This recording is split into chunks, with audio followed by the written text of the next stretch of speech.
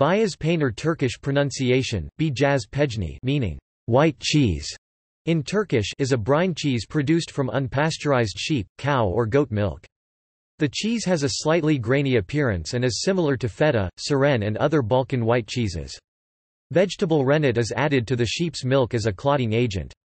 Once the curds are produced, they are pressed, chopped, and strained before being cut into blocks that are salted and placed in a brine solution for approximately 6 months. Beyaz peynir is produced in a variety of styles, ranging from non-matured cheese curds to a quite strong mature version.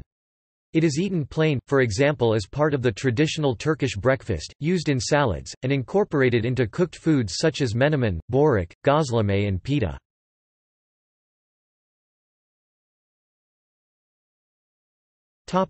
See also: Turkish cuisine.